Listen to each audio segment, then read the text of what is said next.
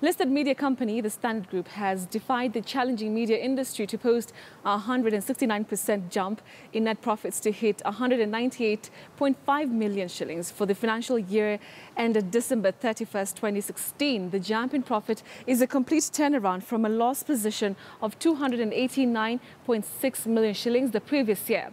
Profit before tax grew 168 to 269.5 million, while other income hit 98.9 million shillings from a negative position of 26 million shillings. Other income comes from items such as sale of newspaper returns and production waste. Its financial statements show that the performance has pulled its earnings per share, a ratio that gauges how profitable a company is per share of its stock, from a negative position to 2 shillings and 14 cents. The group, home to the Standard newspaper, the Nairobian, Standard Digital, Radio Maisha, Kenya Television Network and KTN News and Outdoor Services, posted a revenue of 4.82 billion shillings in 2016.